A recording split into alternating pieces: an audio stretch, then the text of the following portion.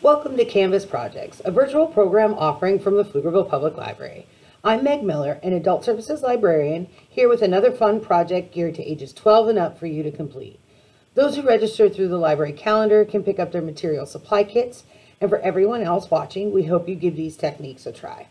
This month's project is a scattered dot canvas. Let's start with a look at the supplies being provided. For our longtime watchers, this month I've got it in a manila envelope, so not so much of the glare during the video process.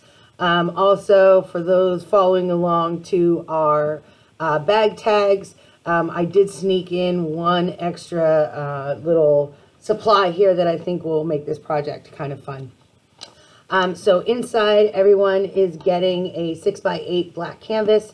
About half of them have the plastic on them, and the other half are already open. I'm also including one of our Pflugerville Public Library pencils, and these pencils are actually so fun. They are heat change. So, but also we're going to use that as a dotting tool. Additionally, the kits will have these still in their original packaging. These are the embossing tool from Dollar Tree, so they've got one end that has a slightly larger ball to it, and then one very fine tipped end there that you can't even barely see. So we've got our paints. Mostly these are pretty standard. You've got a solid white. I do have a green, a basic green, spectral green, Sargent acrylic, and then some fun colors. If you often do these, you'll know I love sparkles or metallics. So this U.S. Art Supply is actually a Magic Aqua Violet Iridescent. So I thought that one was cool.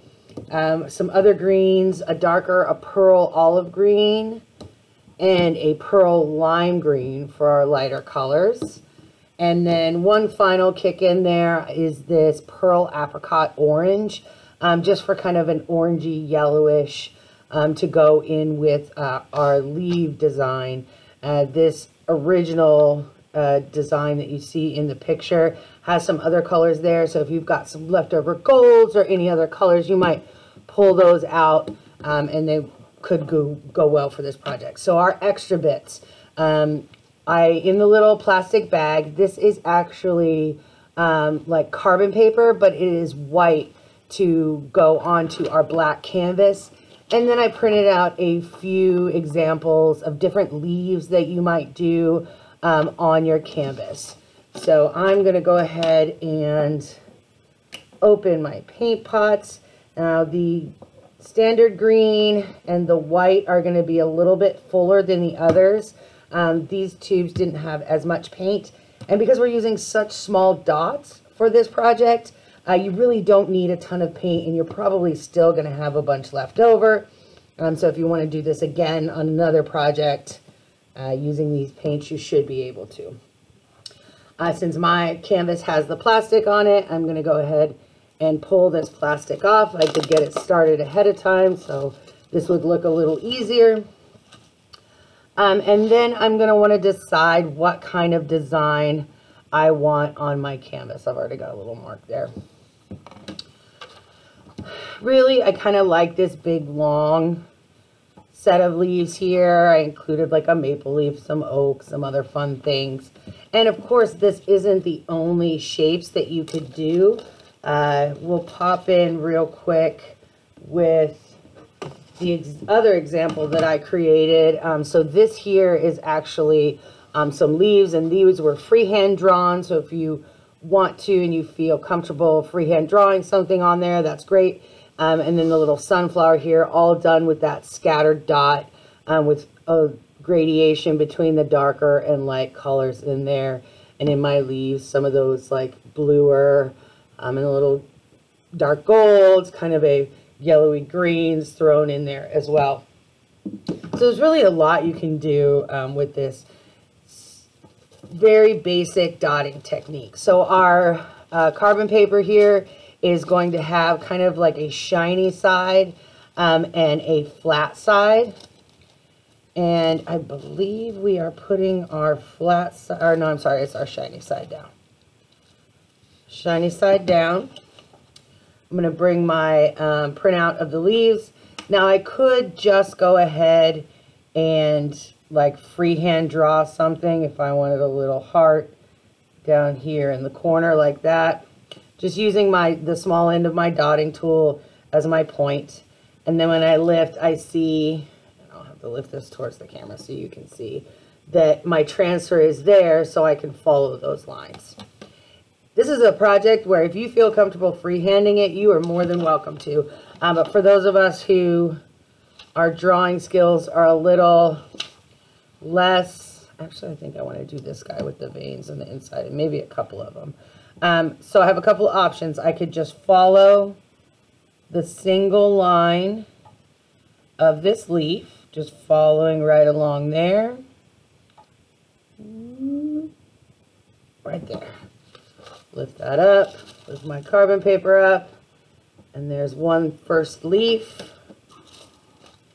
Come down, back down. I'm going to go a little bit different. I could also, if I can see through this side of the paper, I can also do that and come right down through here, tracing off my leaves there. So now I've got my 2 leaves, and this I'll be able to use to kind of keep my dotting in the path that I want. Again, I could just go freehand. Eventually, once you've got your dots on there, this will come off with an eraser. I can pull that right down, so now I don't have the little stem tail there. So I could come through, maybe I pushed a little too hard and my transfer is very dark, so I'm going to just lighten that up a little bit before I start dotting. We'll show you the one I started prepping with dots, so you can see there is that, and then here on the bottom is where I started to erase that white line. Just right there is where the line starts up again. So since this has had some time to dry, before I start with my other colors, I can come in with my pencil's eraser and just get right in there and remove those lines. And my dots, my little white dots, should stay fine there on that. Depending if you like the look of them in there, you could totally leave that as well. That's up to you. So on this, as you see, I've got some of my dotting already started. This first step is going to be your white dots. That's our outline. That's going to give us the shape where we're going to come in back in with our other colors. So again, there are 2 sides to the dotting tool, one that has a larger and one that has a smaller. And then we've provided the pencil as another way to make very large dots, although depending on your design, you may not want dots where they're quite that large. So I'm just going to make sure that my pencil has a full amount of paint on the bottom all the way across, and probably a little less than that. And then so like this dot here, I can just kind of come back, lightly press, not even all the way down onto the canvas, just to kind of give it that dot on there and not spread too much beyond. But I kind of liked that where, actually that's right, taking a little bit of that paint off. I'm going to come back and actually right here where that next to the leaf starts, I want a bigger dot. So then right there, as each of my sets of leaves starts, I've got that bigger dot. You may want to grab a paper towel for this just to kind of clean off your dotting tool in between, or if you don't feel like you mind getting paint on your fingers, you can also wipe off with your fingers, which is something mid-process I've fully been known to do. So I'm going to start with the larger size of that. I'm just going to grab up some paint, not too much, but making sure I cover all the way around. That way, these first couple dots I place after putting the paint on here on the tool are going to be larger. So fairly close. And I can also tap a few more times to add a little bit more paint. Go back to my paint well. And if I keep going several in a row, you'll see they start to get smaller. And that's naturally going to happen as there is less and less paint on your dotting tool, which is what you want to happen. Now, hopefully you notice that towards the center of the design and towards the end are where my larger dots are. So I'm going to start with a larger dot at the point and then dot down till I get some smaller dots. Same, I'll dot again over this, larger up to smaller. And that gives that gradation throughout your design. And because this isn't quite the same as like doing a mandala where everything is very uniform, this is scattered dots. So this, you can have some smaller dots come in. And I'm also going to use the paint that's on the side of the dotting tool that I can use to, if I need to make some of my dots a little bit bigger. Don't worry, you can always come back to your dots, add a little bit more paint to them. Oh, we've got that one little other area here. I can also take to my smaller side, again, just picking up paint on the tip and using that to come in and fill in any gaps that I feel like I might have along my leaf edges. There. So now I've got kind of my leaves mocked out there. Use my paper towel to wipe off my tool between colors. Actually, I do want to make my bottom an even bigger circle. There we go. All the way through. I'll wipe that pencil off. Now, as I mentioned, when looking at this, you'll see that my darker colors for this all are basically along the right hand side. So I'm going to take my darker colors, my standard green here, and I'm going to, so it would be as if the light source for our image is coming from this left side. So my darker colors are going to be along here.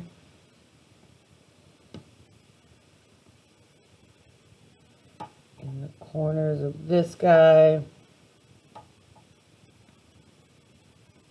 And I'm really just scattering dots, scattered dot canvas. I'm going to come back through with the colors multiple times till I'm comfortable with how I've got it looking. Give a lot there on that top one. With the darker color, it may be a little tough to see on the video. I haven't done any dark dots in this one. My green there. All right. Wipe off in between colors. I think I'm going to go with my pencil for this olive green color on just one or two spots right here. So I've added some bigger dots for this olive green. Let me bring in some of our teal. We call this aqua to violet iridescent. And it's a little on the darker side, so I'm going to stay, but I'm going to start bringing that into kind of the left hand of my leaves where I'm really using to indicate that there's a little more light. Dots. And I'm not too concerned with are my dots completely perfect. Let's do some finer dots here. I can really, with that finer point, I can get very close to the edge of the design and not worry too much.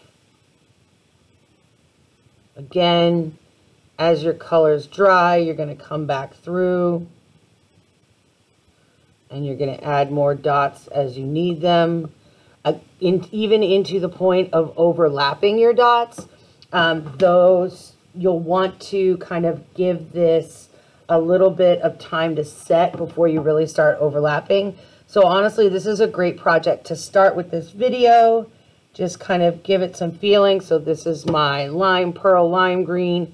That's definitely one of my lighter colors. I want this along this left of my leaves. Oh, and that one got really close to the edge, but that's totally okay. He'll be fine. It's going to look great from a distance, and when it all comes together, so I've got my baby dots are kind of over here. My lighter shade.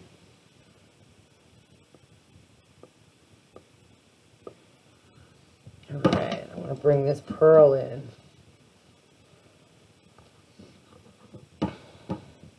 Or this apricot peach, I want to say. It was a nice color. And I am starting now even to overlap occasionally near some of my other dots. Trying very hard not to smear in so that I still see both of those colors distinctly. Once they're dried, I can come back and really just go right on top and not have to worry about any mixing of paint. Although that might get us another really fun color and might be the way to go if you decide you want to mix a couple of these colors up. Maybe take some of our standard darker green here with no base and add some of this olive green to it to see if you get what kind of darker green color you get. And so just through, and actually I'll see if I can do it this way. Oh, there we go. And so I'm just continuing to dot around.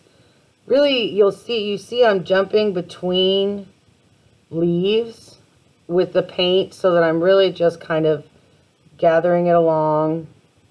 Ooh, that might be a little too much. Let's bring some of that back.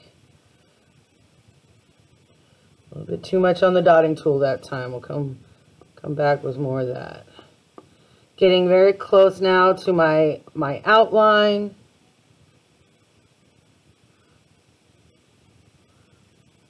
I actually did mix a little bit up here, so that gives me that. So you start to see there really where we've got the nice mix between the two. There, we'll get us focused in. So my lighter colors come along here, along the outer edge, and then on this, kind of in the middle, but where as if that light was coming across. So give this a try. Take your time, dot away, let it sit for a day, come back, dot on top again, get yourself those colors really piled on. We can see in this where some of those circles start to overlap, and really just give yourself a chance. If we did that original sketch that I had done, you see here in the vines closer to where it's the vein of the leaf has the bigger dot, and then we kind of come out. So I'd start there with that, dot, dot, dot, till I got to my smaller dots. As always, we hope you enjoy this project, and we would love to see any of your completed works and look forward to next month's Canvas project. Thanks for watching.